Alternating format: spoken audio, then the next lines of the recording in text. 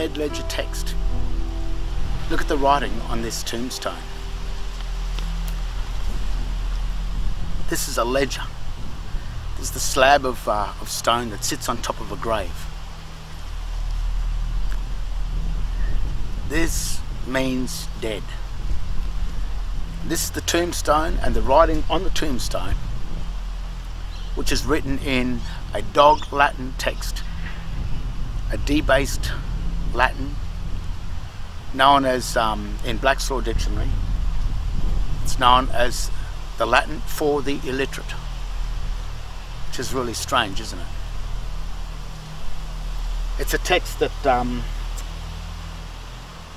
in the English language means debased. In the Webster's Dictionary, dog Latin is a debased form of text, which means criminal, debauched, immoral, and against God. Now, the strange thing here is, this is a presumption that this reads Alfred Henry Madams.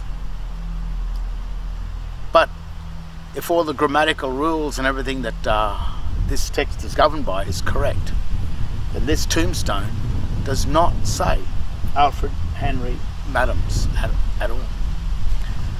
Because when you use this type of ancient Latin text, or this type of Latin symbolic text, it has to be hyphenated between the sides in order to string the sentence together.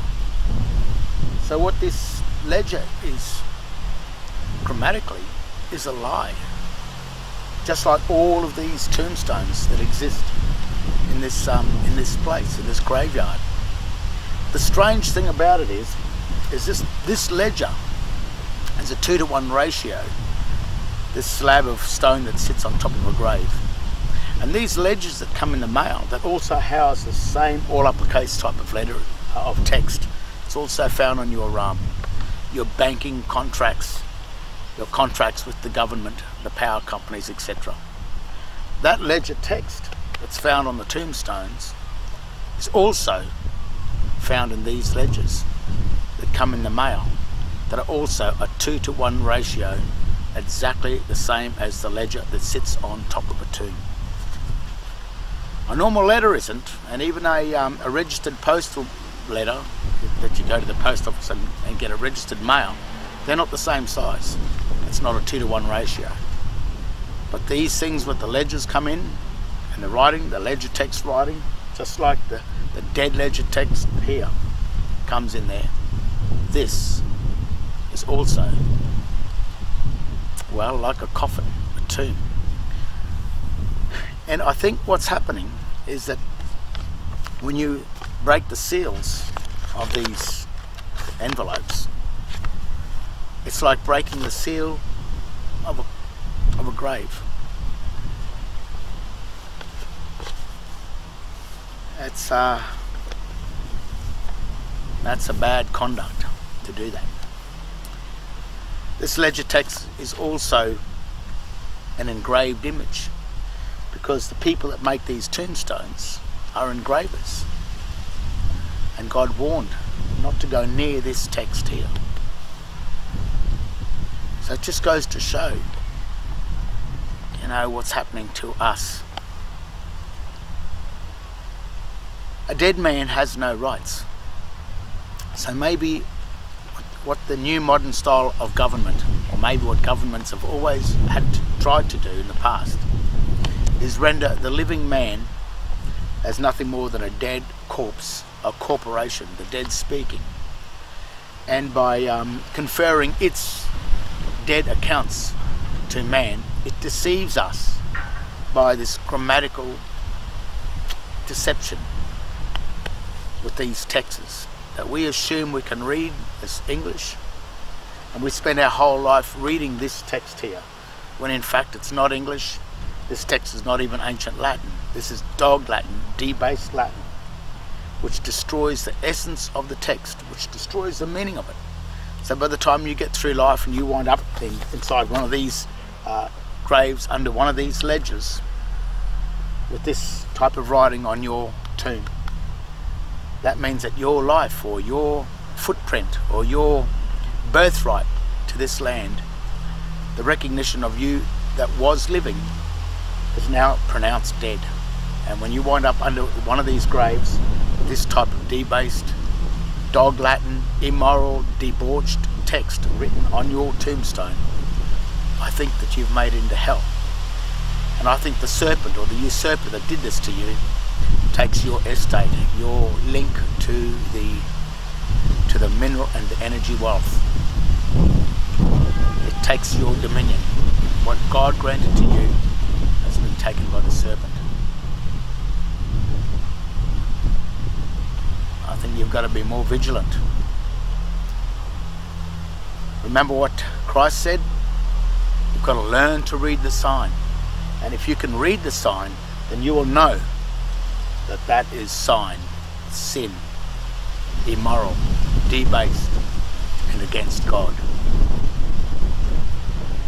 That's how you die. Just like God said, if you eat from the tree of knowledge, you will surely die. I think the tree of knowledge is legal title.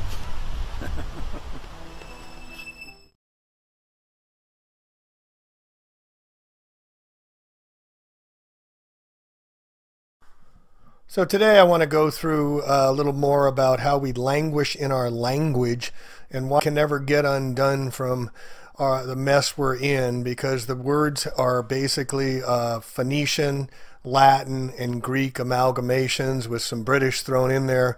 But it's all, a lot of our language is meant to deceive or have secret hidden meanings. So let's get into it. Now, when you go into court, we're based on water. Our legal system is under Roman Latin law, and we're considered to be at sea. We're fictitious characters, we're straw men, but it's all based on water. And this goes way back to the 13 and 1400s when Pope Boniface VIII said he's going to be the vicar for Christ and created the first SQV Unum Sanctum Trusts and put us on ships. And that's why we always have in our Admiralty Court, we're on our citizenship, we're on our leadership, we're on our relationship, we're on our ownership, friendship, hardship, partnership, membership, internship, warship, sportsmanship, sponsorship, relationship, craftsmanship, companionship. Why are we always on a ship? When we go into court, we go in through the docket, and there we find the bailiff who's going to bail us out. So everything's based on water, including our banking system. This is why we have a currency and we have liquid assets, and we have deposit slips, and we have a docket. We have cash flow, we have frozen assets and liquid assets. So everything is based on water when we're in the court system, and we're, just like I said, straw man and fictitious characters. Now this is Jordan Maxwell, or I forget his other name. Judges have a Masonic hammer or gavel which they hit to declare the word of law. The idea of law comes from the biblical 10 stone commandments, and so it is said that you, quote, break the law. You're breaking the commandment. Judges always sit on 3-tier high platform representing the first 3 blue degrees of Freemasonry. The same tri-tier platform is found at Congress and the altar in most Catholic and Protestant churches, 3 tiers high. That's also why you give someone the 3rd degree related to the 3rd degree of Masonry, where the initiate is asked a series of probing questions he must answer correctly in order to become a Master Mason, which is the 3rd degree. There's usually a gate around the church altars, just as there are gates and swinging doors in every courtroom, called the docket. The congregation at church all stand up to recognize the priest, just as all rise when the judge walks in. Judge takes a recess because he is in court playing a game of 10 commandments, 10 commandments, with lawyers who play the dialectic protagonist-antagonist game, bouncing the advantage into each other's courts. In the courtroom, witnesses must place their hand on the Old New Testament before giving their testimony, just as priest's sermon is often called testimony, also known as mon from moon in testimony, and sermon. Also, to testify used to be you had to grab your testicles in the old, and that's why women could not testify, because they could not grab their testicles to assert themselves in court. Also, the black robes are Satan robes, and the gavel is the phallic gavel of a penis that he's ruling with. As a witness swears in, one hand is placed on the Bible while the other is held up. In church, where parishioners feel the Holy Spirit offering during psalm, they will hold one or both hands up to Praise the Lord. Quote, then when you get further into Saturn, you begin to understand his color is black, and he was god of one of the many different Semitic tribes or groups, and one of his symbols was a square. Then you get into the square black mortarboard that the university or high school students wear when they graduate. When you graduate from high school, you come out of the processionally with a black robe, which is black for Saffron, the god of Hebrews, requiring that you wear the square mortarboard on the top of your head. As I said, this is Saturnian in principle. The square mortarboards are, of course, used by the Freemasons for their plaster, so that is why you wear a square mortarboard when you graduate, ultimately becoming an alumni. It all has to do with Freemasonry. It all has to do with control of the education in this country. Freemasonry is owned by the Jesuits. He doesn't go into there. Jordan Maxwell doesn't go to Jesuit, or recently has. Square mortarboard on the head is usually black, the color of Saturn, one of the ancient Hebrew gods. This is the same black used on the robe the judge wears when he is going to throw you in jail, because black represents Saturn. Saturn is the old Semitic god. This is why churches and courtrooms look the same today, because when you go into churches, you sit out here with the poor folks in the chairs out here in the pews, but you cannot go in onto the lifted higher elevation. You can't go inside the gate. You can't go inside the little doors. Only the priest can go inside there and officiate you. You stay on the outside with the poor folks. The altar is always raised at least 3 tiers, because in Egypt that was the way it was always done. The altar was always raised so the people could see the representative of God dressed in black. The priest comes out on the altar dressed in black, and he's officiating for you. He is the mediator between you and God. That is the same thing that happens in the courtroom. You walk in and you're a part of the poor folks sitting out there on your ship, and here's the fence or gate that separates you. The attorneys, who are known as bar attorneys for British Accredited Registry, registered under the City of London, all U.S. bar attorneys, you must be a member of the bar to practice in the corporation of the courts, who are for-profit corporations in our legal system, and the attorneys are pledged to the British Accredited Registry, or bar, where their corporate papers are based in Puerto Rico. The attorneys go inside the gate, and you are the mouthpiece to talk to God and see if you can get off, and the lawyers will be the mediator between God and the judge who judges you and man. That is where all this comes from in our society of today. Jordan Maxwell, Matrix of Power. All right, we can go into court. We have a hearing and present oral arguments to plead our case. The spoken word over the written word. That's why it's Phoenician, or definition. Definition. Get it? This is why we languish, Old French languere, be listless, pine, grieve, fall ill. From vulgar Latin languere, from Latin linguere, to be faint or weak, with our definition of language. Alpha, beta are the first 2 letters that make up our language. Once you start to understand the meaning of words, you will start to see this reality. There are 4 things to consider. 1, definitions need to be understood. 2, etymology of words needs to be studied. It's the study of the origin of words. Phonics is utilized in everything. This is where the Phoenicians are attached to phonics. Example, there's 3 definitions that mean completely different things. There's a letter C, there's the ocean C, and then you can see with your eyes.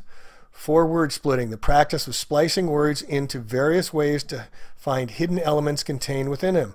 An example of the word splitting is language. Lang, gu, age.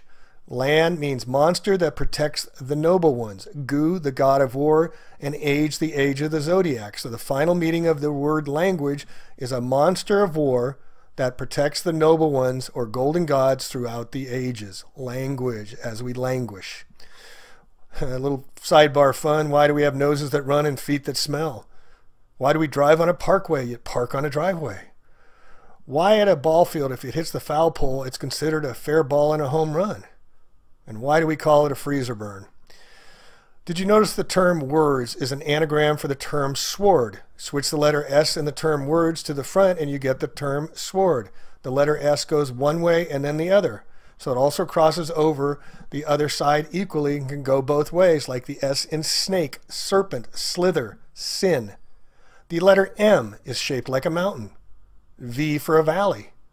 T as in top, B for breast, and D for dome, and C for crescent. Do you think this is by mistake? Do you think this just happens? No, this is all by design, folks. Words are like swords because they can be used to harm you. In a way, words are more powerful than swords for the reason that they can harm or heal you at the deepest levels of your being. In Greek, the term word means logos.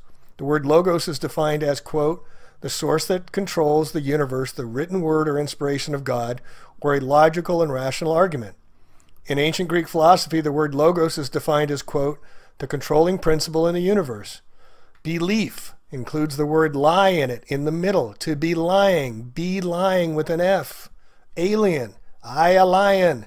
They're lying to you folks about the aliens. And then when you tell your vision, you tell your lie to your vision.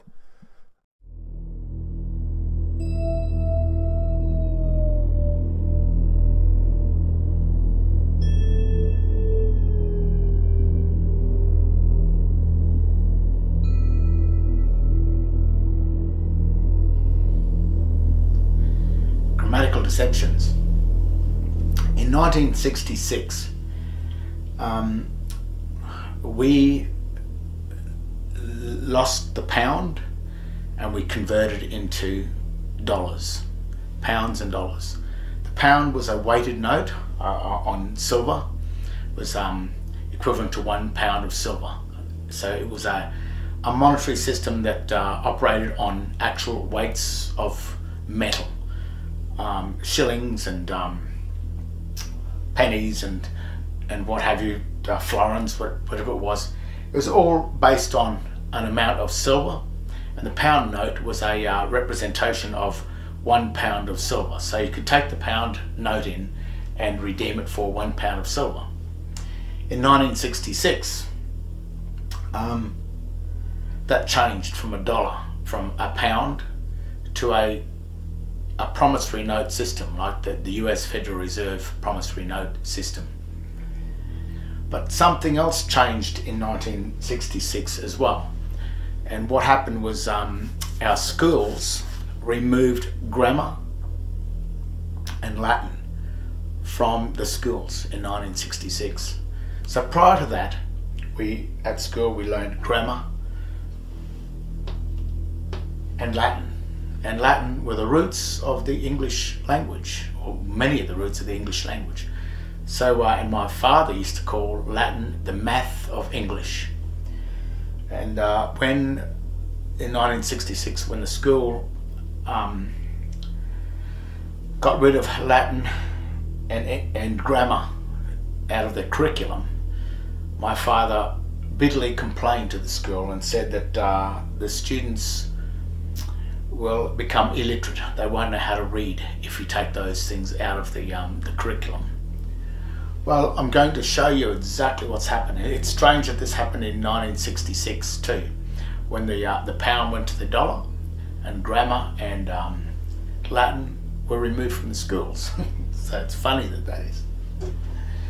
But I'm going to just show you just how stupid and dumbed down Australians have become in a grammatical deception, or in a grammatical sense. I'm going to write Commonwealth of Australia in 3 different formats, and you will be able to read the whole 3 of them, or you will assume you can read the 3 of them. But after I've done this, I'll just explain the difference between the 3 of them. Okay? First, let's write it in English.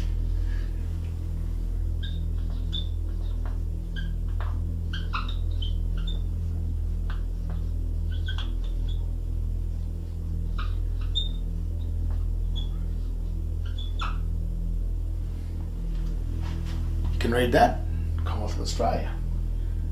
Now let's write it in ancient Latin. And this is going to be strange. Not many people are aware of this or aware that it's relevant today.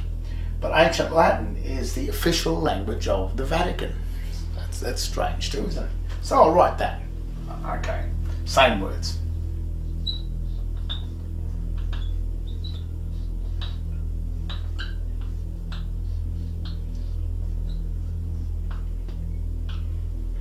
Hyphen.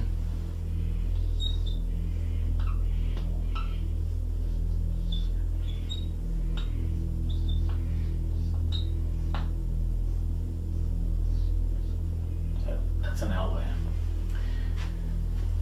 Commonwealth of Australia, written in an ancient Latin style text. And we have here, which is the 2 hyphens in between the 3 signs or the 3 words.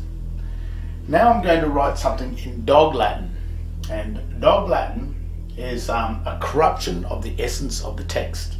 It's also known as the text or the Latin for the illiterate.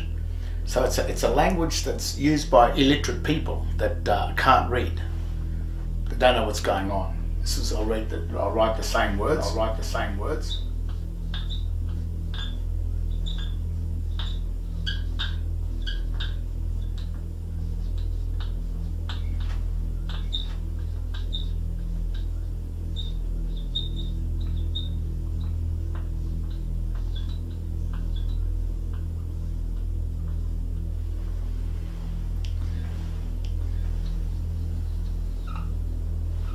English,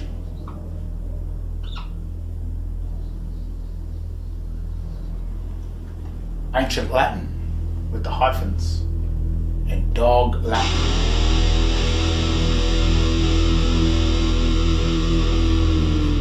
The Latin for the illiterate, people that can't read.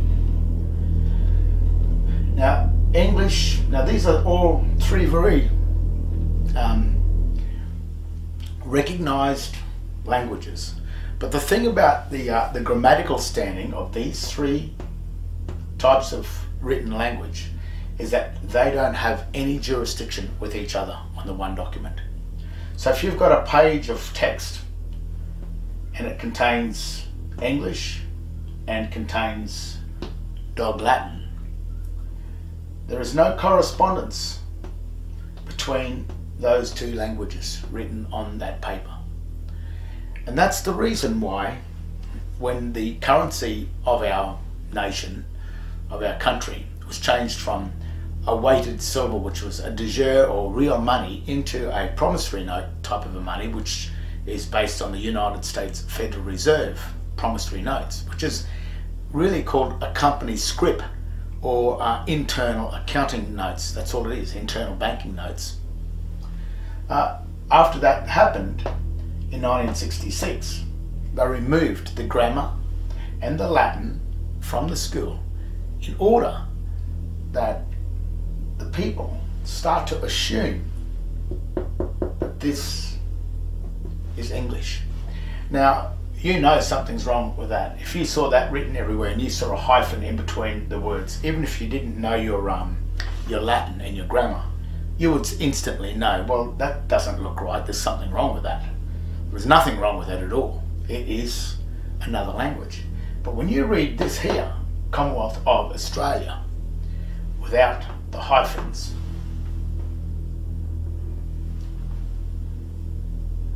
you will assume that to be English. And that mistake that has deliberately been allowed for you to do is actually what destroys you from standing as a true Australian, a national, or being a part of the real Australia, into coming down here into being a foreign citizen of a private foreign bank. But all of the Australians that are in here, such as the Queensland Police, the government, all the government workers and all that, they believe that they are Australians. They believe that. But grammatically, and the fact, as a fact stands, they are the account holders of the foreign United States Securities and Exchange Commission, the foreign United States Federal Reserve, because this is a registered company with the United States Securities and Exchange Commission, written in Dog Latin. And Dog Latin, the way they make Dog Latin is by using the grammatical rules of English and mixing it with the written hieroglyphic, all uppercase text of Ancient Latin. And by removing the hyphens, they use the grammatical rules of English instead of the grammatical rules of Latin, which are two very different types of rules, grammatical rules of each one of these texts, in order to make it look like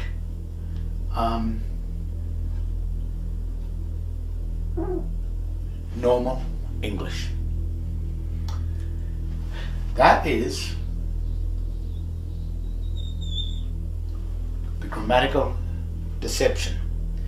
I call it the Justinian deception, because this whole system of deceiving people into going from the public, common English, going from common English public into the private contracts of Rome, the private contracts of Babylonian texts, of fiction, of a lie, is done through the grammatical deception of making you believe that this text is English when it has no jurisdiction whatsoever.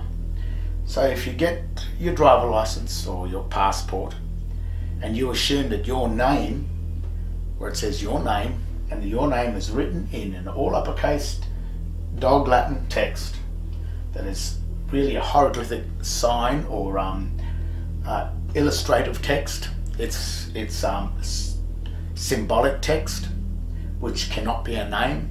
Only a name can only exist in proper English as a capitalized with the first letters of each word capitalized, that forms a true name. Now that you understand that, if you go onto the website under the Governor General, and you will start to see just how confusing things start to happen. Even if you ring the Governor General, ring the office and ask him, they've written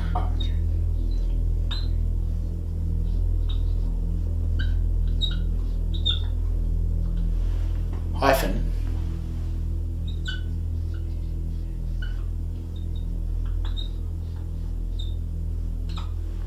which is right. But what that is doing, when they write Governor General in the all uppercase text that is in ancient Latin, what they're saying is that this Governor General belongs to the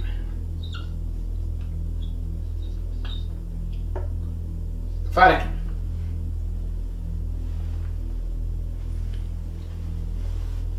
But then what they do, they've got that written on the website, which is now in proper ancient Latin with the hyphen there, which renders the two signs, governor and general, coming together as two signs to in order to make one sentence inside. But then when they write it in English, in the common English up here, the correct language, they write it like this.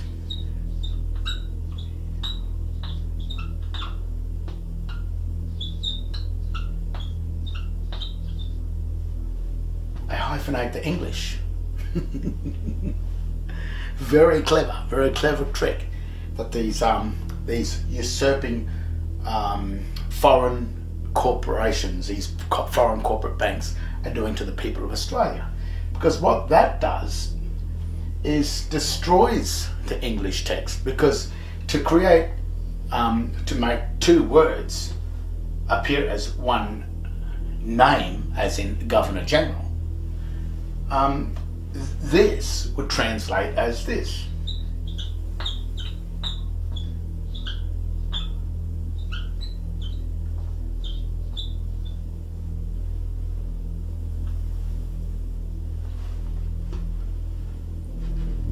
Governor Grunow. Governor Grunow.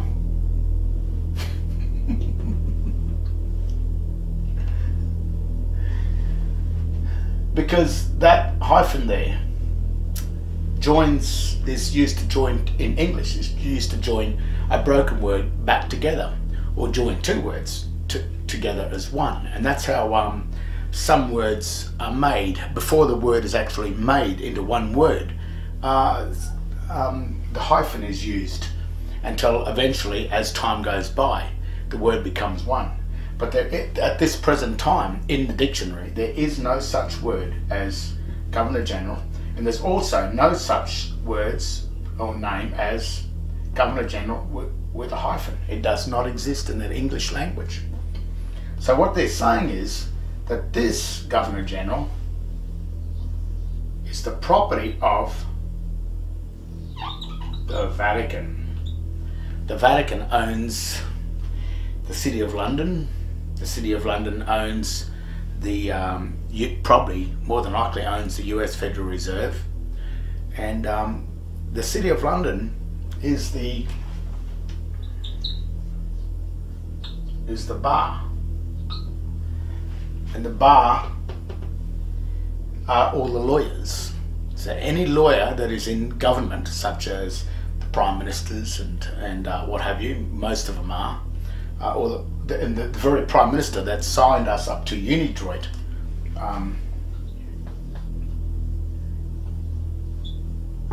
in 1973 was Gough Whitlam, who was a lawyer who had sworn an oath to the bar, and the bar was the City of London, which is 1 square mile inside London, that belongs to the Vatican. So what's happened is somehow or other the Vatican has taken away the proper true government of Australia and replaced it with one of their corporations. But the only problem with the Vatican, even though it operates under proper recognised ancient Latin signs, we have been given a fraud. This is a fraud.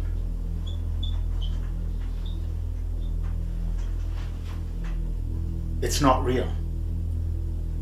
I'm not sure what it is all about, but I do notice that the Vatican seems to always be plundering the riches of the world. So maybe through this sort of a system. They also give us, on your driver licenses, as I said before, your driver licenses, your passports, etc. You also get your name written in all uppercase Dog Latin, without the hyphens. That's Dog Latin. So the Dog Latin is the language for the illiterate. It's Babylonian text. It's text that reads absolutely nothing. If you translate this Governor General without the hyphen into English, it simply translates back like this.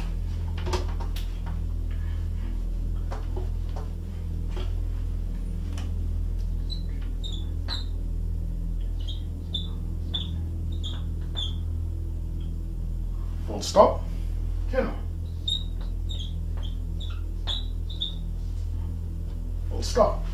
Because Governor General, written in Dog Latin, which is using the ancient Latin text with the grammatical rules of English, renders this as Governor full stop General, which is not the Governor General. And that is same with your name.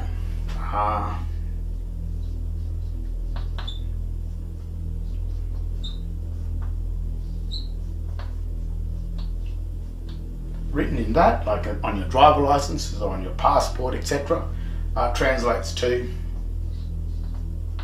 full stop, full stop, full stop.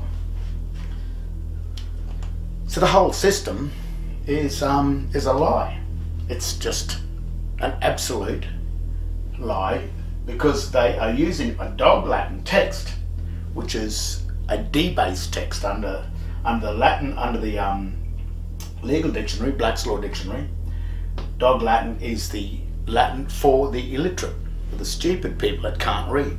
But in the English dictionary, the Webster's English Dictionary, Dog Latin is a debased text, a debased language, and the word debased means in the Webster's Dictionary,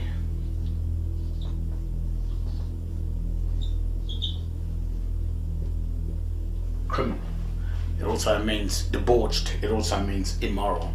So that means it is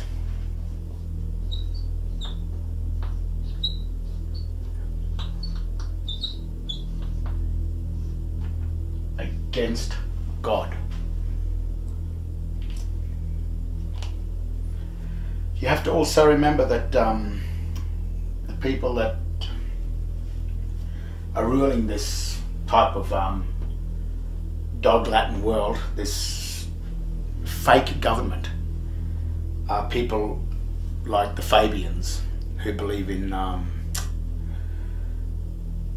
governments like Hitler and like Stalin, which maintains total control over the people. It puts the state ahead of the people, which is absolutely dangerous, because we all know the history of Hitler and Stalin and other governments in the past, Pol Pot, that have used this type of system where the state becomes more powerful than the people.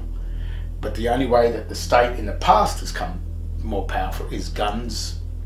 But this lot of governments, this new world order, are doing it through deception, deceit, lies, trickery.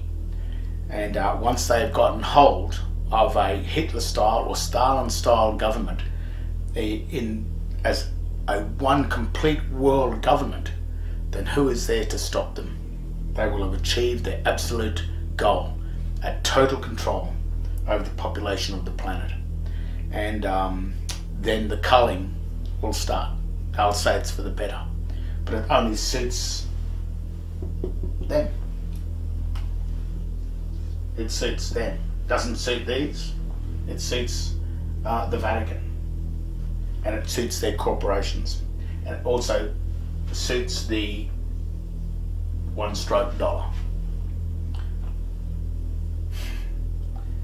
It's the biggest lie that's perpetrated. It is the biggest grammatical deception perpetrated against the people of Australia, the people of the world. And that's how they did it, through the grammatical deceptions of language.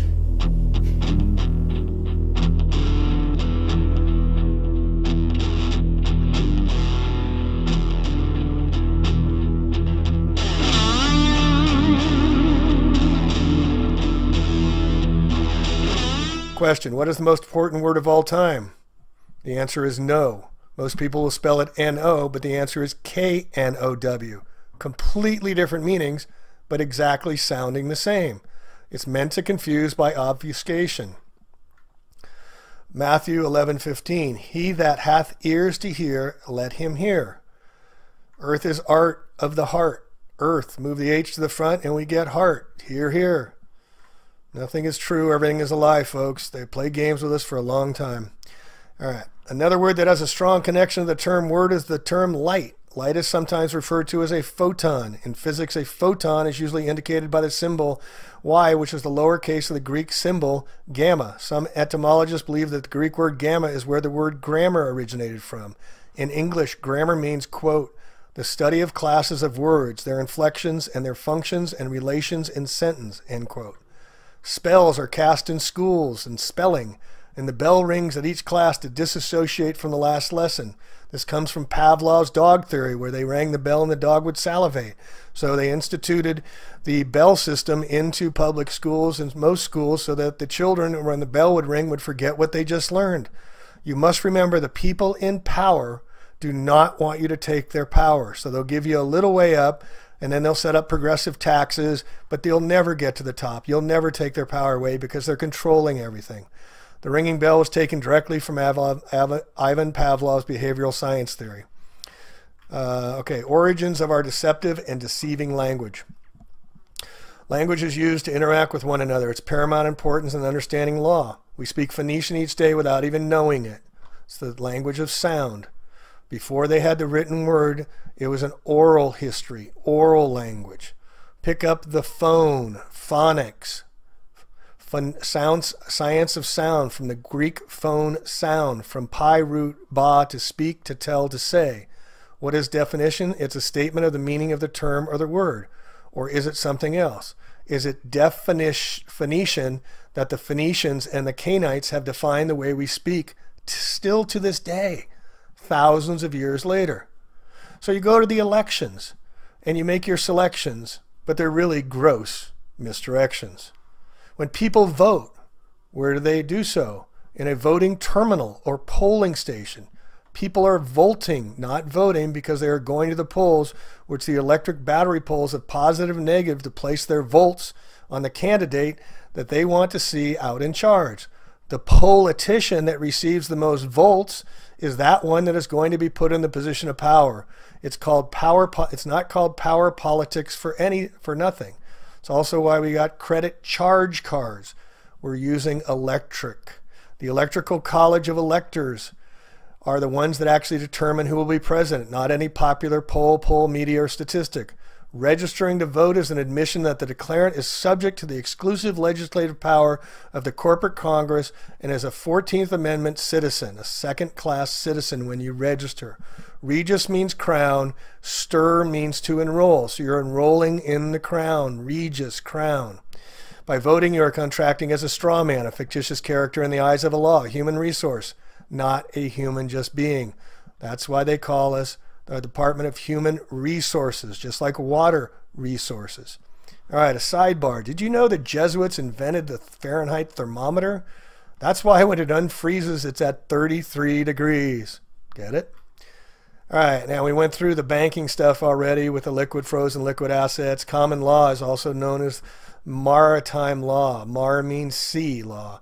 This was in the 14th, 15th century. Like I said, the Testamentary Cesquive Trust placed all lost souls at sea. So when we go into court, we sail in on our citizenship to argue about loss and damages, our contractual relationships, partnerships, and ownerships. It's all about monetary loss and injury compensation. Who did what to whom? When we enter the court to play ball, we'll see who win in the docket. This is where the ship's birth. The rules come down from the 3 Blue Masons degrees with phallic gavel to determine who is liable. Okay, resident. Res means property or thing. To identify is ident. Identify the property or thing. You put a P in the front and capitalize it and means principal. So the president of the corporation of the United States of America, capital letters, Washington, D.C., is the corporate CEO, the president. He's ruling over the property or the thing. That'd be us, folks. Also, when you're born, you slide down your mother's birth canal and you land on your birth certificate where the hospital's paid to register, and so that banksters can account for you into securitized debt from the bankruptcy the United States never got out of since 1933. This is why the more debt they run up, the more we owe. And we never got out of bankruptcy since 1933, and our birth certificates are securitized, tradable commodities. All right, a government. Govern means to rule or control. Ment is for mensa or mind, to control the mind. They tell us what they're doing.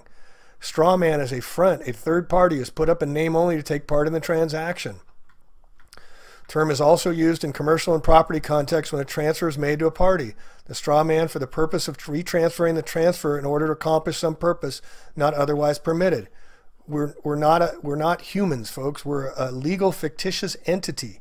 Since your birth, your artificial person has been considered a slave or indentured servant to the various federal, provincial, and municipal governments via your state-issued, state-created birth certificate in the name of you in all caps. Your birth certificate was issued so that the issuer could claim exclusive title to the legal person created. This was further compounded when you voluntarily obtained a driver's license and social security number, also all in caps. The state even owns your personal and private life through your state-issued marriage license, issued in all caps. You have had no rights since birth, marriage, nor will you have them even in death unless you recapture your straw man. The name on tombstones and cemeteries are also in all caps. The state holds the title to your legal person. It's created for your birth certificate. That's why they give you a certificate, not the actual title. The holder in due course of the instrument, that is yourself, has to reclaim and redeem it. The straw person is a person according to the legal dictionary. Person, a human being. An entity that, such as a corporation that is recognized by law as having the rights and duties of a human being. So this is how they give you the rights, but they don't give you the acknowledgement as being a human being. So what is a human being? It's a person of the male sex. According to Black's Law Dictionary, which they use in the Roman Catholic law system we're still under today after, since 1400s. A human being is a male sex, a male of the human species above the age of puberty, in the most extended sense of the term includes not only adult male sex of the human species, but women and children. In feudal times, it was vassal, a tenant, or feudatory. All right, April 1933, this is when Roosevelt, the Knights of Malta, and Freemason made executive order. All persons are required to deliver on or May 1st all gold coin bullion now owned by them in the Federal Reserve. So they took our gold away. Now we're $21 trillion in debt, folks. Do you think they're going to do it again to us? Look at the new $100 bill. Half of it is completely in gold on the right side with a gold inkwell, a gold feather, and there's gold writing in the background. And if you look very closely, it's the second paragraph of the Declaration of Independence talking about abolishing the government, the new $100 bill issued in 2013. All right, in June 1933, we operate as a commerce. Commerce is based on agreement or contract. It's contractual law. That's why you sign your name, now a thumbprint or a swipe. You are agreeing to the fictitious character as a straw man. When the real flesh and blood step into their process, we become the surety for the fictional straw man. It's a trust. We then become liable for the debts, liabilities, and obligations of the straw man, and we relinquish our protected characters. We stand up for the fictional straw man. This is why when you go into court and the judge says, "Are you so-and-so? Do you understand?" and you say yes, you're agreeing to being that fictitious character. All right, corporation. The word corpse is the base root of corporation. All right? So ration the corp is to ration the corpse, the dead. You're rationing the dead. All right? And in Law's Dictionary again, only his successors in some particular station who are unincorporated by law in order to give them some legal capacities and advantages, particularly that of a perpetuity, which in their natural state as persons they could not have. In a corporation's soul, one person holds both operational positions of the organization. A corporation's soul may be established under legislative authority. It is considered by statute a citizen of the government. You are owned. The people are in the state and national government at that time. The public government is an artificial entity. Who is a government? Point to me as a person being a government. The government is owned and controlled by the same people. It's a sole organization, not an aggregate organization. The straw man, being artificial, lives in the artificial place called the public. Okay? This is necessary and proper because the creator and entity has the right and control of it. So we create it by signing our name, and they take control of it by putting us in their system.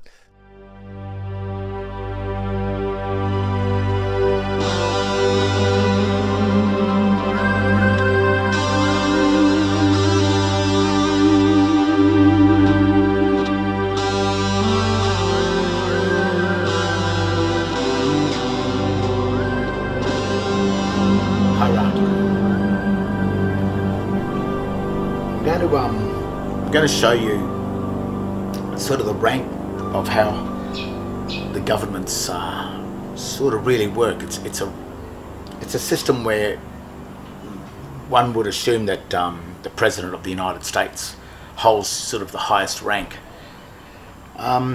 because he's got the biggest military or whatever. But that's not quite so. There's ranks higher than him that he must obey, so to speak. And if he doesn't obey those ranks, well, then he could destroy the whole system. But I'm going to try and explain or show you, give you a schematic or a diagram of just where these ranks, or how this rank works, and where you as a man or as a Christian or as a pagan sits in this rank. And but just before we do that, the English explanation of this word here, it just simply says a system in which members of an organization or society are ranked according to relative statutes or authority. Now there's two things happening in there: relative statutes or authority. And each meridium or each trust has its own version of laws and statutes and authority, but the trust itself may be answerable to trusts above it.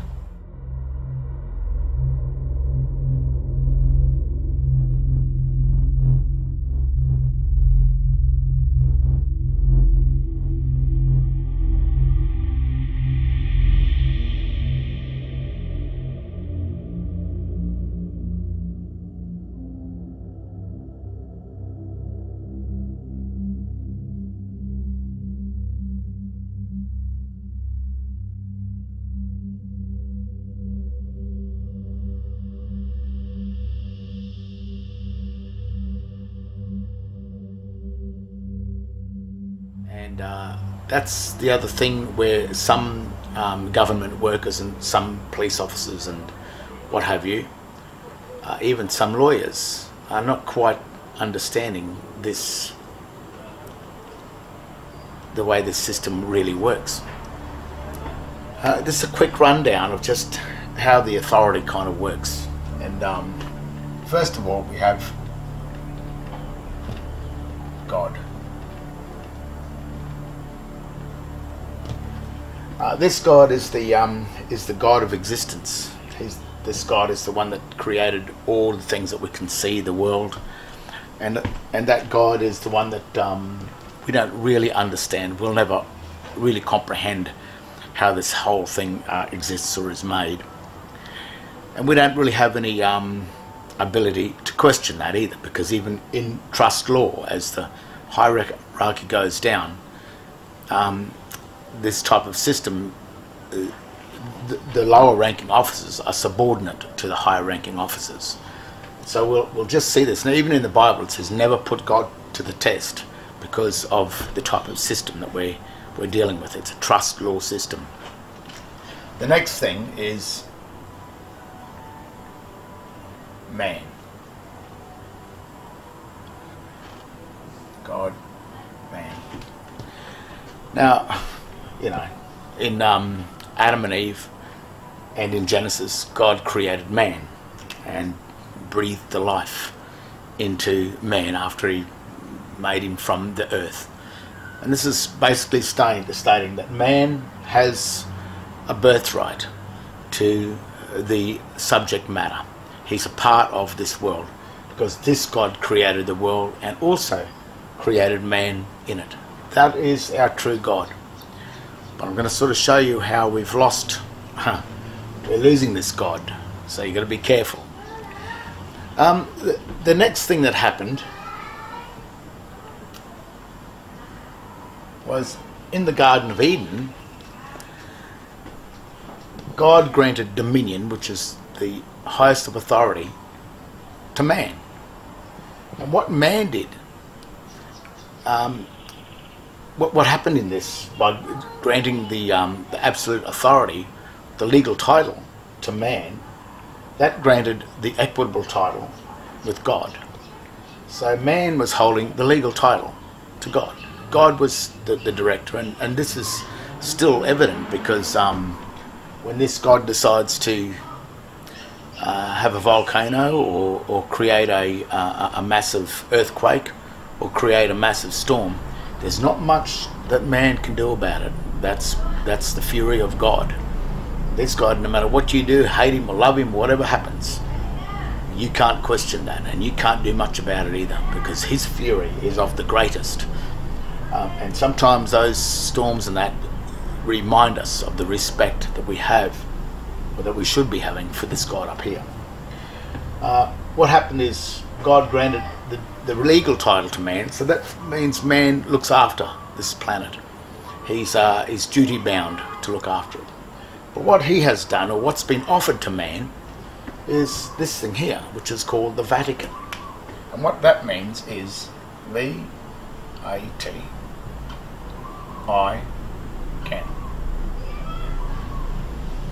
Vatican, which means that I can, which means holder I can. And that's the third rank down now. This is the beast of burden, and he's offered this up to man, and what he's said is, you give me the legal title and I will give you the equitable title, and I will then serve all the debts, settle all the debts of the meridian of the Garden of Eden, which is the earth. So then he controls the he looks at, he's the debtor, becomes the debtor of man. But man created this. God didn't create it, man did. So the God of the Vatican is man. That's Adam.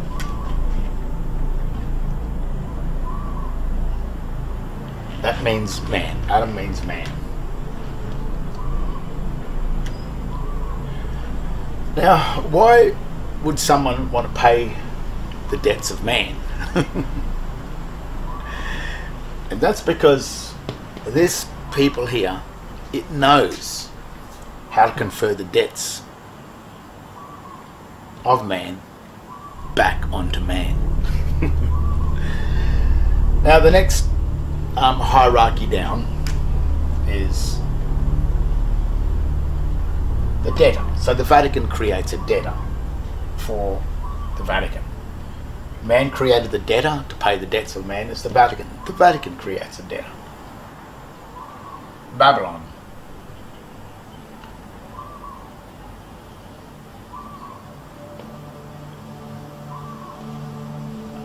Which means baby for long time. That's what Babylon is. Baby and long, L-O-N. In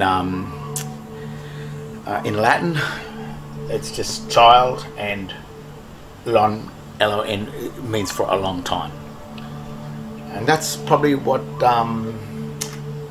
the surnames and the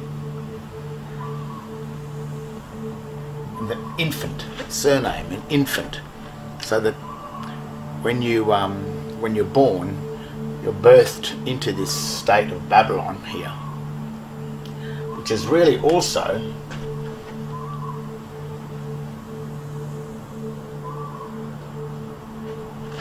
really or the Roman Empire, or it's the debtor of Rome. And what Babylon does, then it needs to create a debtor. This is the Vatican, and this is really Rome. Babylon is Babel, you know, the old Babylonian text and everything. It's in the Bible. It's Babylon's been recognized. It exists, and it exists today.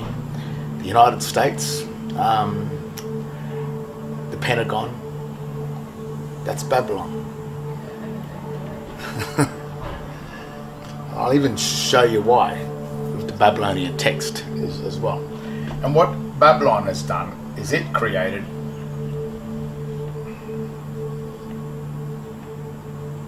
a creditor and a debtor. Creditor and a debtor. And this is what they talk about in the Garden of Eden, the tree of life and the tree of knowledge.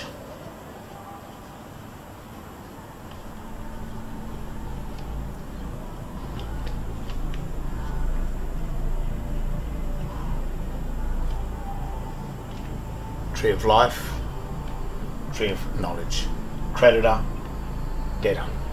And these two things were accounts. So Babylon had to create a remedy inside this, and to get man to pay his own debts is to turn man into either the debtor of Babylon, so that Babylon could be the debtor of the Vatican, so then the Vatican could be the debtor of man, so that man is the debtor of God. But what this thing here is trying to do is get rid of man, because this is the serpent, the usurper. It usurps sin, and if it can get rid of man, then all of the debts that are paid to Babylon and then to the Vatican, if man isn't there, then he gets to keep the loot, keep the gold, keep all of the debts of man.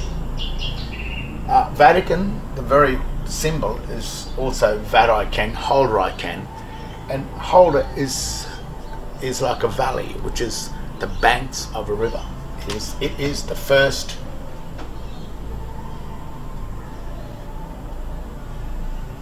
the bank. That is the bank. There. That is the director of the flow of current, the currency, in relation to a charge, when charges are forced against us. Now the trick down here to create the creditor and the debtor, these two accounts are called the Christian and the pagan. Christian and pagan account. So how does it get you to How does it get you to hold the pagan account, which really means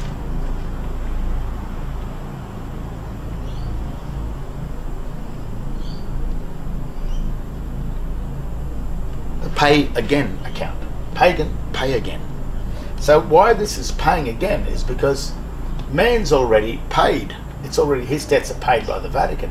But the Vatican are going to get man to pay the debts again for the second time. So now we have God, then man. Man created the Vatican, the first debtor. The Vatican created Babylon. And Babylon created two accounts, the Christian account and the pagan account. The creditor, the debtor. Life and knowledge. L and K. Kill. L-I-F-E. Life and kill. Now, there's two warnings. When God said to man, he said, whatever you do, you never eat from the tree of knowledge. Don't eat, otherwise you will surely die. That was the warning. Now, in the New Testament, Christ came along and he said that in my name only, my name, which is the name of an account, shall you be saved. My name only.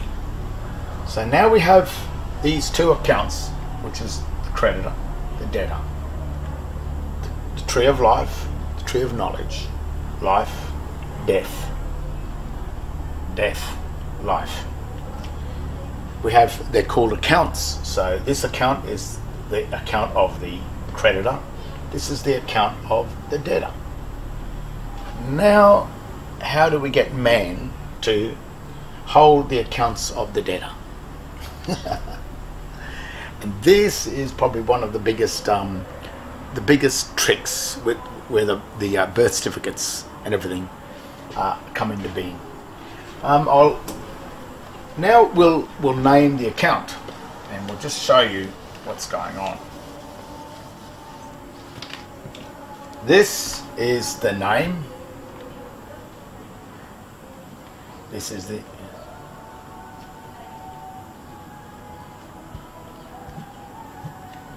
name and surname. Have you noticed that's on your birth certificate? And then when you look at your birth certificate, let's talk about John Paul Smith. John Paul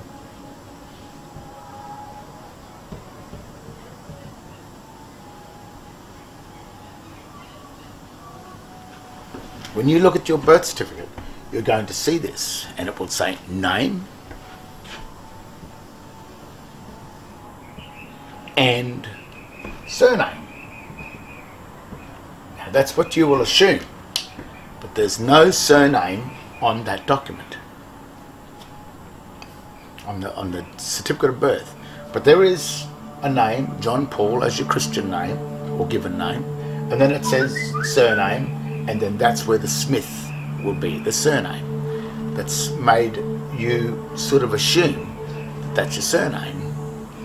And then when someone asks you, like a police officer or someone from the state, from the Babylonian state, which is the, at the moment, it is probably the United States Securities and Exchange Commission that owns all of the nations of the world, as well as Canada, and as well as Commonwealth of Australia, and as well as the United States. Babylon owns these things, and that in modern day is more than likely the US Federal Reserve, which is that bank, and the United States Securities and Exchange Commission. So if you go into Canada or Commonwealth of Australia or any of the corporations, the Commonwealth Bank of Australia, Microsoft, if you look at these companies, Kentucky Fried Chicken, McDonald's, they are all registered to the United States Securities and Exchange Commission. So they all stem from the one world government, Babylon. Now, when you look at your name, John Paul Smith, if you're illiterate and you don't know what's going on and you haven't been taught how to read the signs at school, and just remember what Christ said. He said, in my name only shall you be saved. And then the other thing he stressed was, you must learn to read the sign. Because there's two things happening in this: English and sign. That is called a Babylonian, or it's actually called a Latin or ancient Latin symbolic text. This is a descriptive text. It's completely and utterly different. But if you're an illiterate pleb, actually is what they'll call you, this is what you will assume this name to be.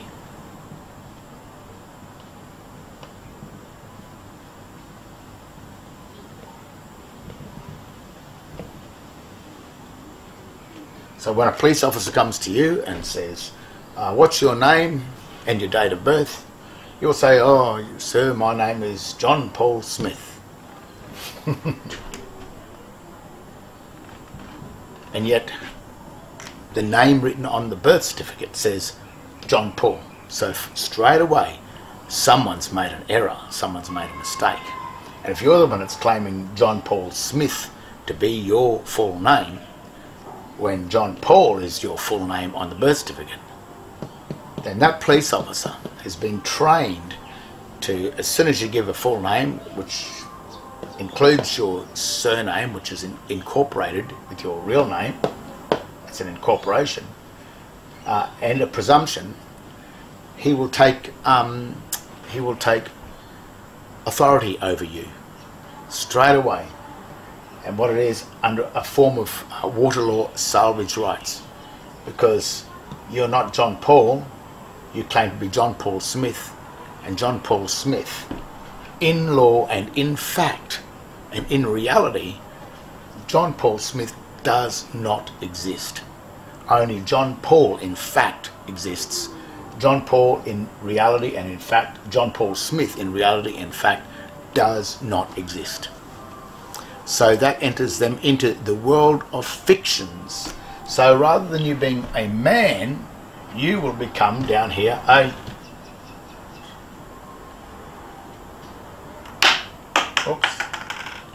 human.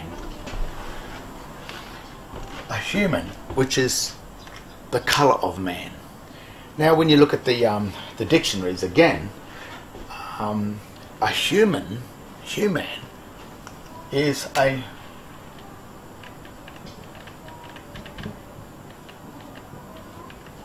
monster. And then when you go into monster, the word monster is a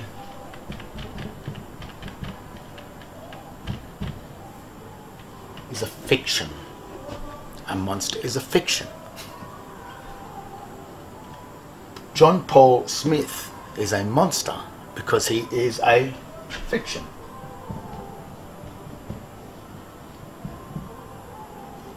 Also a human. And the other thing which is very strange about this is the minute you incorporate any two items together, any two things together that are incorporated in relation to the Vatican or the water law, it becomes a person.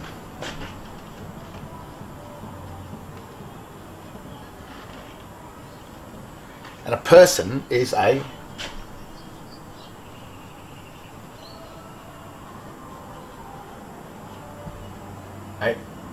corporation, corp speaking, which means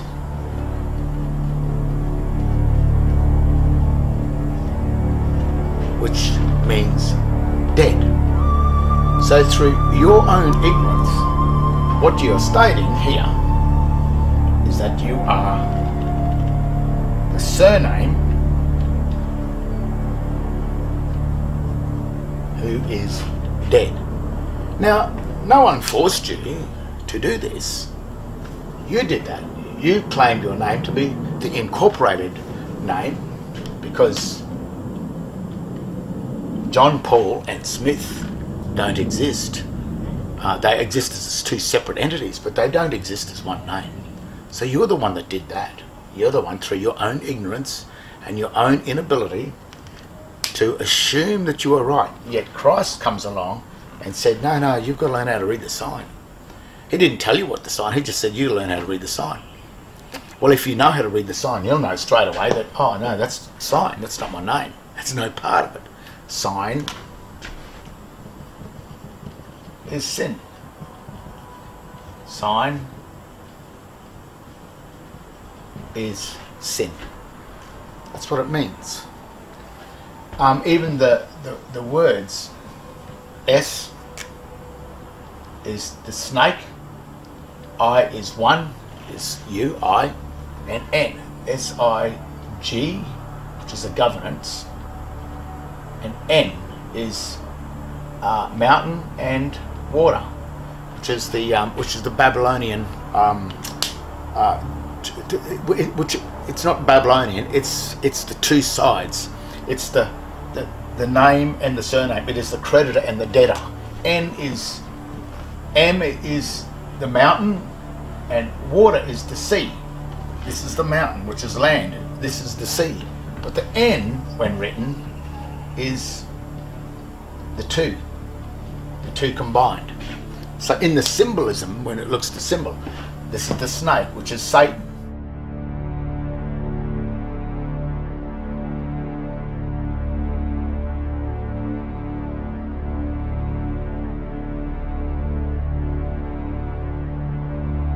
You've become dead through your own false presumption that you thought that your name, John Paul, with the all uppercase symbolic Smith, was one name. And the minute you incorporated and you assumed that, this is what you became: human, a fiction, a person, a corporation, dead, and of course a monster. And monsters have to be controlled under statute law. So you've been under the control of statute law, which is not free will, which is under what Satan wanted. You're under the control of S, Satan. And Satan did not give man the free right to make a choice. God gave man the free right to make a choice to enter into the debtor or the creditor. But how you make that choice is by learning what Christ said, by studying the Bible and working out how the Adam and Eve trusts about in relation to 1:26 of Genesis, where God granted dominion to man over the land, the air, the sea, and the thing that creepeth. Now, if you put surname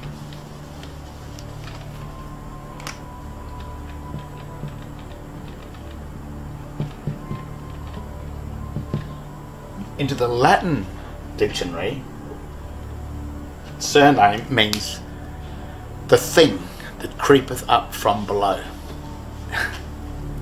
So what's happened is man has been given dominion over the surname, which is the person, which is the human, which is the fiction, which is the dead corporation.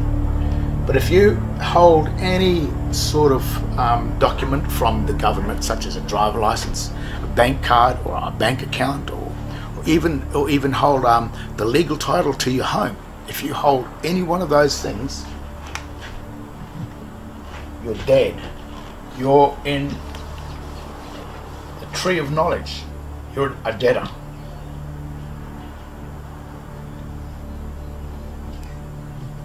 You hold the legal title to it, and you have lost your equity, because in trust law, he who holds legal title cannot touch the equity without license.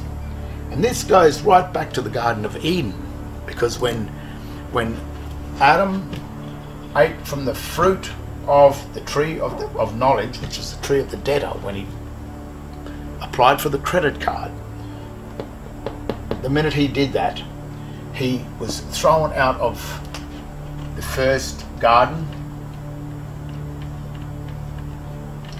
and the only way he could get back into the Garden of Eden is was under license.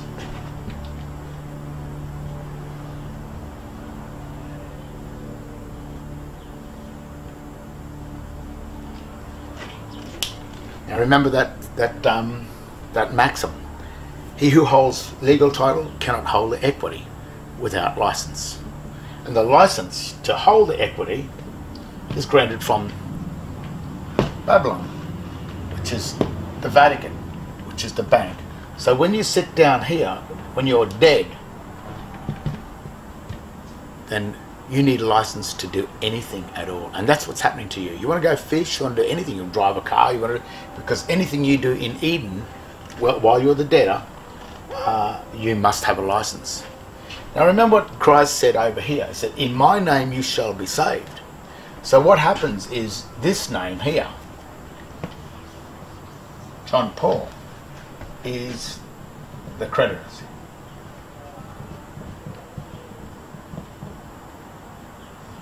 The creditor. And because Christ said, in my name you shall be saved, means that you still are living. You are not dead. You are not a fiction. You are not human. You are not a person. You are not a corporation.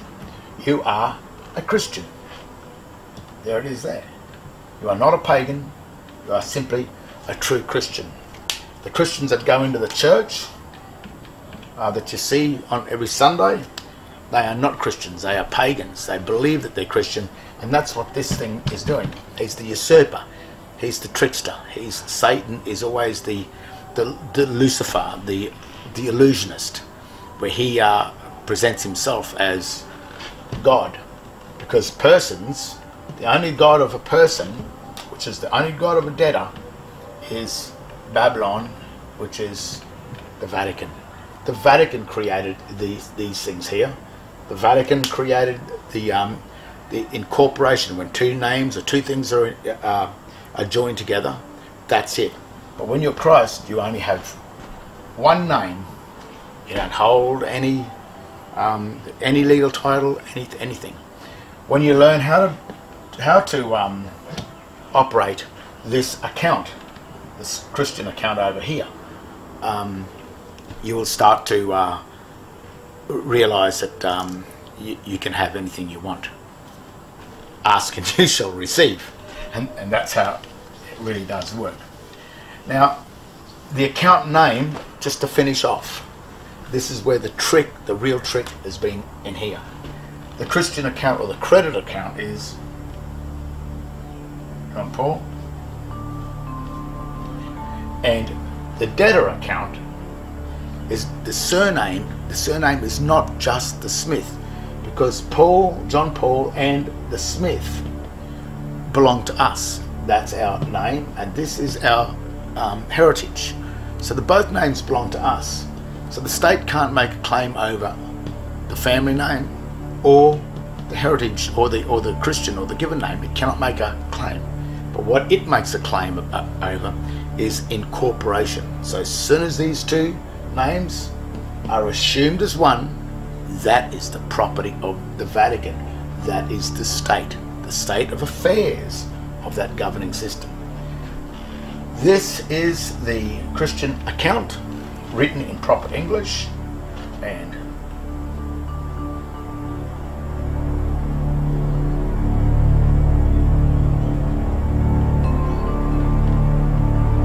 that is the debtor account, the pagan account.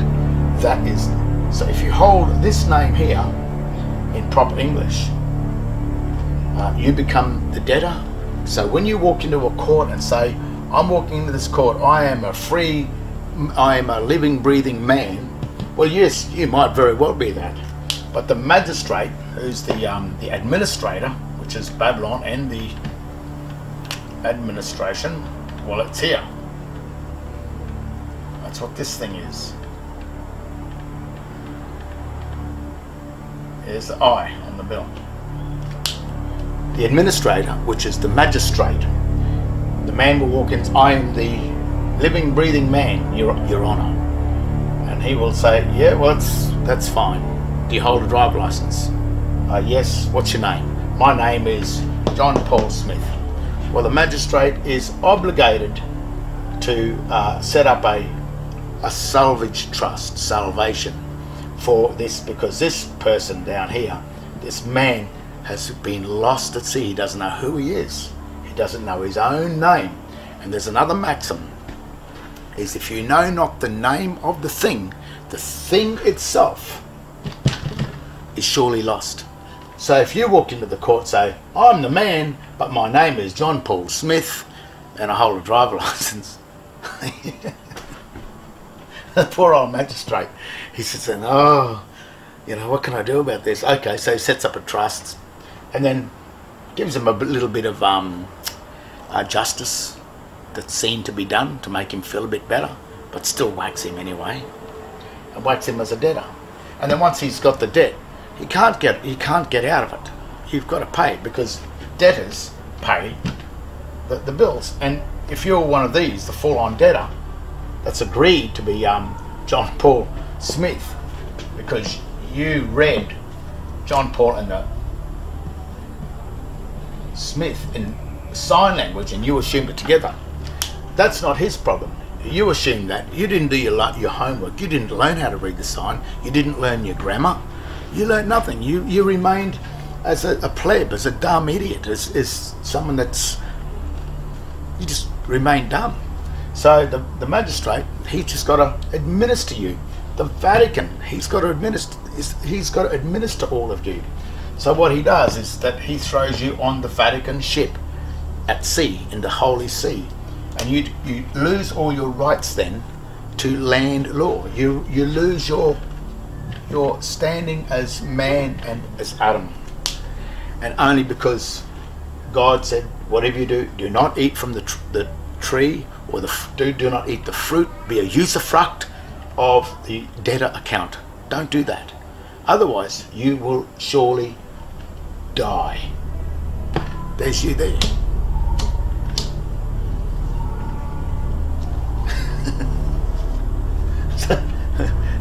So that's how the system works. I know it's it's got nothing to do with law. It's all got to do with God and Christ, because they're the ones that taught you. They're the ones that, well, the Bible sits in the court for that reason. If anyone says that it's not spiritual, of course it's spiritual, because when you walk into those law courts, or those courts, they're not courts, they're tribunals, they're chambers, and a chamber is a tomb. They're dead. That's why the magistrate's wearing that black robe. He's mourning the dead, and you're walking in there and you are dead. You probably go, oh, poor fellas, they're all dead. And very rarely does any one of these ones come into that court. Now, the other slight advice, it's not really advice, but it's when you know where you stand and you are over here and you do hold the driver licenses and you hold the bank loans and you are a good little debtor and you're paying all the bills of the state, and which is very admirable of you for being that. And I think sometimes the state will thank you if you're a hard worker. You will get a good life inside the state. But when it comes into a charge, when you've been charged with any form of a charge account, and you are the debtor and you hold the driver license to prove that you're a debtor, because the name of the driver license is written in the all uppercase language, which is called the ledger language, or the dead ledgers that are on tombstones, or it's also called an engraved image, which is another thing that God said, do not worship the engraved images, which are the engraved images that sit on top of the tombstones, which is the ledgers, and that's the stuff that comes in the mail. But in a court, if you are a debtor and you know that you're a debtor, then no matter if you're guilty, no matter if you're not guilty, if you've been charged, then my absolute advice to you is to plead guilty. Still state the case, but make the guilty plea. Because in the United States Libor Code, the enemy of the United States, which is the enemy of Babylon, the enemy of the administrator, is the belligerent officer. And the belligerent officer is the one that pleads not guilty. Because if you walk into a court, you're walking into the court saying, well, yes, I am the debtor and I'm not going to pay your debt. That's what you're saying. The other thing, what it does in a legal sense, the magistrates love it when you plead not guilty, because the minute you plead not guilty, you violate the military codes, which is the law of the sea, the Holy See, and you put yourself into a state of conflict. And once you're in a state of conflict in military law, the administrator has right to administer the conflict. So you're handing over all of the power over you to the state, because you have become the enemy of the state.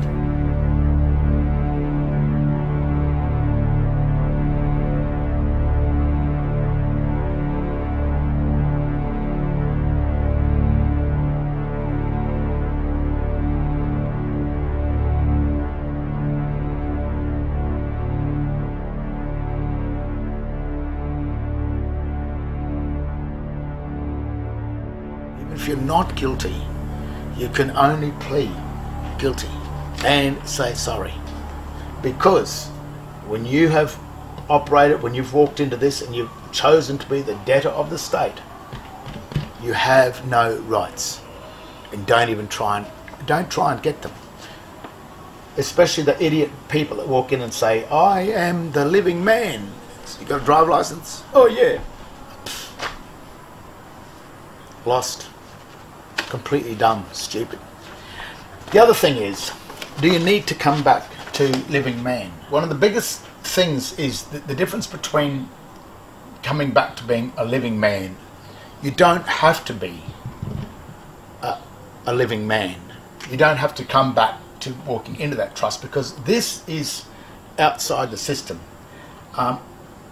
Once you simply hold the creditor account, Christ becomes your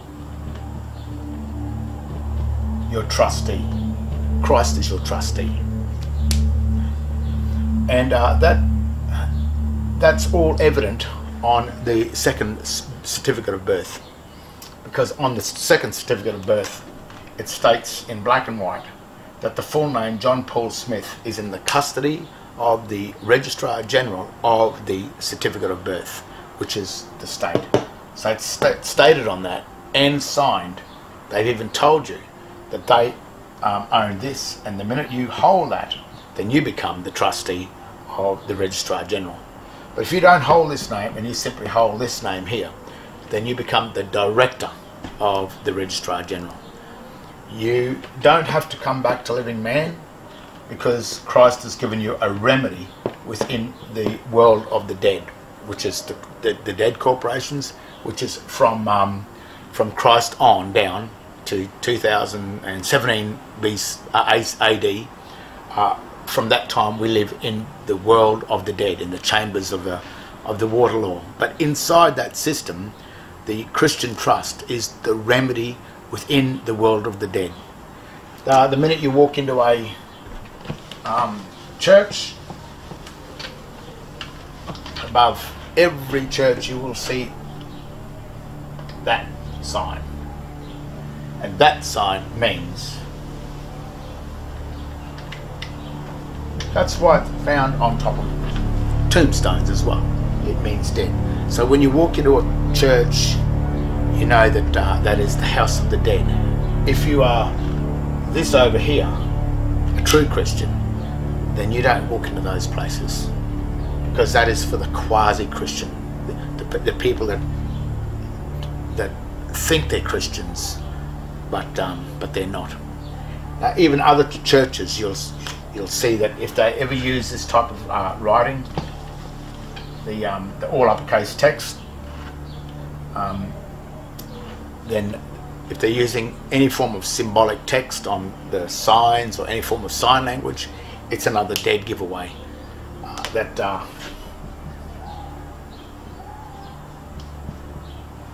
In this all uppercase text, they're telling you that that is sign, that is sin, that is the house of the dead, the cross. So even though people walk and go, I'm going to church and I'm doing whatever it is, all you've got to do is just read the signs, go into the dictionaries, the legal dictionaries and the Webster's dictionary, start having a look at these signs. And it tells you in black and white everything. But the whole thing of the world of the dead that belongs to the administrator, which is Babylon, which is the Vatican, if you're down here, then you are subject to that. If you're over here, then you are still got the ability of living man, yet you hold the account that directs the Vatican. That's why the Vatican probably doesn't really like real Christians. It creates its own quasi-Christians in all of its church because it knows it keeps them, or keeps the masses, under control. But when you work it out, usually criminals don't work this out. The people that do work it out are usually the people that do love God and hold this God here as the true God, as they should. And when you do that, then you are subject to the laws of the Bible, like the statutes that make up the 10 Commandments, and also Christ, which is, if you love your neighbour in a spirit of brotherhood, then no war would ever happen. But people that are with this God automatically know that they are subject to the real laws of the Bible, and they wouldn't do anything against their own brother or their own neighbour that they wouldn't like to happen to them. So the people that do work it out and that don't need to be controlled by the state don't need to be controlled by the state, because they are the true solemn people that have worked this out. So I hope that explains the hierarchy and the principle of how our governing system works today in this modern day society. It's ancient and it's never going to change. It dates back thousands and thousands of years. This is necessary and proper because the creator and entity has the right and control of it. So we create it by signing our name, and they take control of it by putting us in their system. Since the government has created the straw man, it is only right that the straw man live under the rules of its creator. So far, the readers might be saying to themselves, what? Precisely, what? A watt is a unit of power that is equal to 1 joule per second. And this correlates with the situation when people say someone isn't very bright because they need to ask the same question over again. What? What? Wait. That person is said to be dim because they are not enlightened. Dim-wit. You could, of course, refuse everything that is being shown, but that just creates a negative ionic polarity charge within your own biology. Hence, to refuse, because a fuse is an electrical device that interrupts the flow of current if it becomes overloaded. I trust this will not confuse the readers. The use of the word PIN is the reason that banks get you to use a PIN number when using a bank card. Well, the Spanish word born translates to terminal and the point of connection to current of electricity. When people travel to and from airports or bus stations, where they arrive and depart? At the terminal. And as I said, when you use the credit card, you are charged, as in charge card. Logos translates to ratio, symbol, reason, idea, and logic. The ancient Greek believed that the power of the logos can be expressed through words and be used to create mystical things through sound. Have you ever wondered why the symbols of corporations are called logos? It has to do with magic and sacred geometry. The process of using logos, source, energy, and force to create things such as sacred geometry can be seen in cymatics.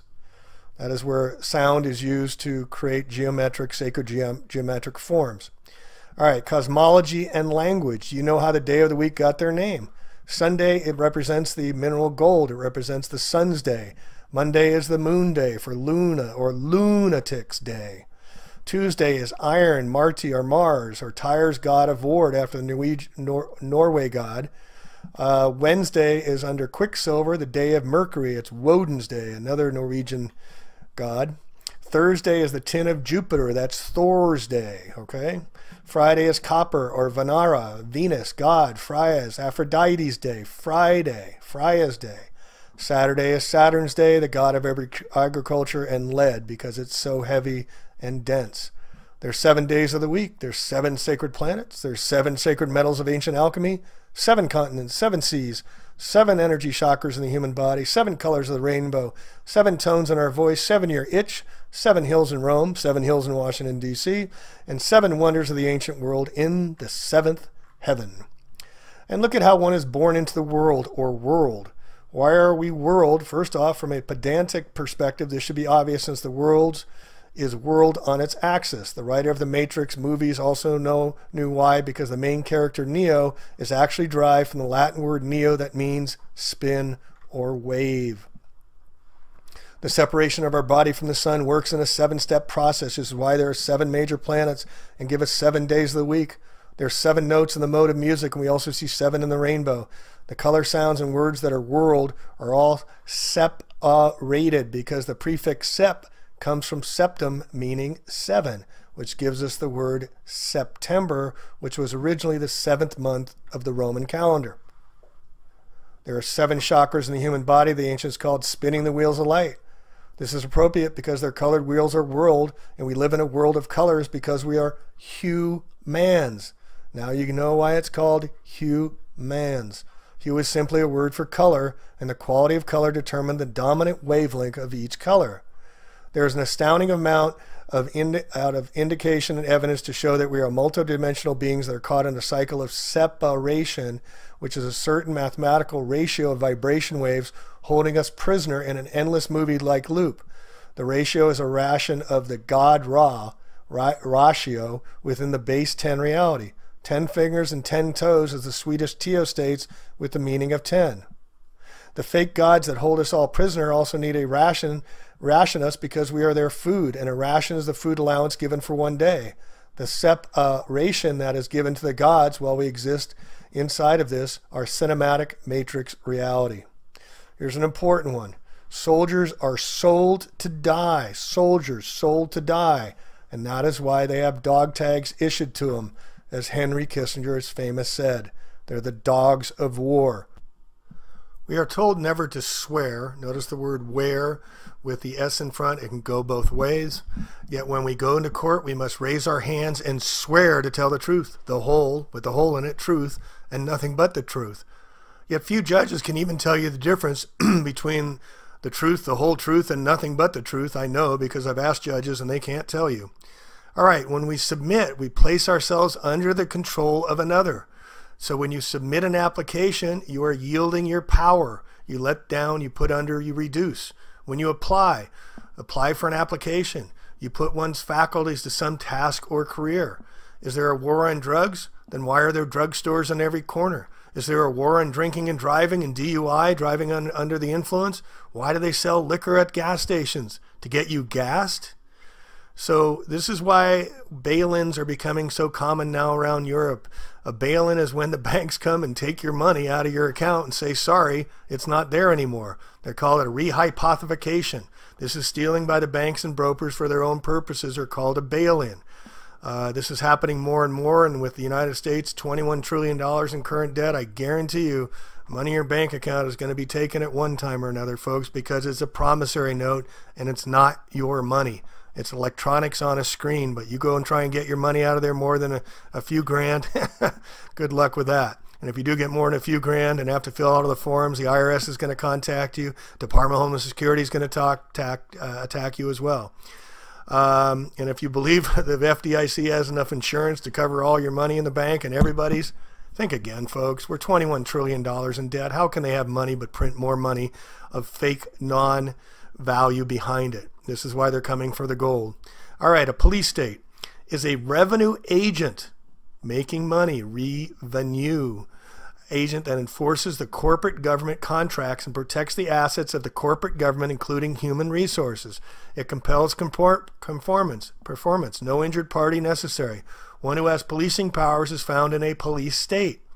They're enforcers of policies. That's why they become policemen. And to register literally is to the queen, as I said. The Regis meaning king. This is why you get a certificate and not title on your cars as well. The original car manufacturer owns the title, but you get the certificate. When you enroll, you register your child. You put it into inventory. Did you know that? People are known as chattel in legalese. We call our animals cattle. They call us chattel. Again, this is why we're called human resources. And just substitute the word water for humans, and we're water resources. And on international, now another important thing is that our court systems, every time you challenge up. So you go from the local to the state to the federal, and now you go into international laws. And that's even more corrupt the higher you go. So you never get satisfaction. It's by design. All right, the matrix is furthermore the Latin word for womb, which is where our body ship is birthed and birthed. All ships find their birth when they reach the port or dock. When Neo woke up in the Matrix, he was inside a battery womb or iPod, which is why Apple Computer sells everyone iPods and iPads to reflect this. The definition of pad that concurs with this is that of temporary living quarters. We're all living on our iPads or iPods because we bit the apple of sin. Now you see here on the left that the original Apple computer sold for $666.66. Not a coincidence, folks, or coincident. The word apple is also phonetically spoken as a pull because our body ships are receiving a tow on the consciousness dreamline of reality, which is why we have a skull. A skull, yes, because a skull is an oar that is used for sculling, and a sculling is the propelling of a boat by an oar of the stern. John Scully ran Apple Computer for 10 years. Another coincidence. Everything in this reality is designed to make us fearful, and this starts right at birth. It has been said over and over again to humanity that man is born in sin. Man bit the apple to then continuously be reborn in his or her Apple iPods, which becomes unrepayable debt. That is why Webster's dictionary defines English word debt is sin, to pay the debt of sin, which is the price of our birth or birth in the moon. Remember that 7 days of the week do not include an earth day, since man is truly born in sin. All right, another important one. How do you say hi to somebody? You say hello. Every time we say hi to somebody, we're saying them to go to hell. This is how much control they got over our language. Every ship, including the human body, is eventually brought into port and then is docked. This is why there's a doctor that delivers the body ship, because it is a new liver or liver being produced. Another living being that is being delivered by the doctor as docked ore. Hence, doctor is phonetically docked ore, and you as a human being are the ore or the ore that is going to be mined for gold in your mind, because mind is mind, giving us the actual basis of the Sumerian depiction of the Anunnaki coming here for gold, because we are the human resources that mined for gold. It's all a play on words, folks, but it has secret meanings behind it. This also displays the fact that humans are seen as chattel property or false gods. When they say it's mine, we are the endless resource being mined, and companies do not have human resource departments because the title sounds fancy. You're also ore, which has an ore because you're the body ship that needs to paddle through this existence, which is the sea of electricity. Doctors use paddles to resuscitate someone who is in the cardiac arrest for this reason. Why do they use to resuscitate the patient? They use electrical currents, just like the sea that has currents. What else do doctors do? They perform surgery because of an electrical surge to the body patient. The docked ore is also the connection to the body ship in sea terminology. Also, our money is currency, since the doctor has delivered the docked ore, an ore that is sitting in its berth and no longer rolling. All right, a double cross. We see them in the logos all the time. Look at on Exxon. Look at there. It's a double cross. Nabisco, a double cross. They're double crossing us, folks. An act of betraying an ally, friend, or associate. The Cross of Lorraine has long a history of use in the secret societies. The Illuminati bloodlines, including the double crosses, use the crest of the Lithuania, Hungary, and Slovakia. The Knights of Malta use the red cross, as does the largest oil company in the world, Exxon, Nabisco, etc., etc. So anyway, I just wanted to give you a whole list of these languages that we language in, and how our language betrays us, and how they use it against us. And the court system is rigged to put us on our ships and fictitious characters as straw man, and we have to get off the ship. We have to get away from the legal system. We have to create our new languages, or we're going to languish in their dominance as we have been for thousands and thousands of years, and we have to stop the Babylonian days that have been going on forever.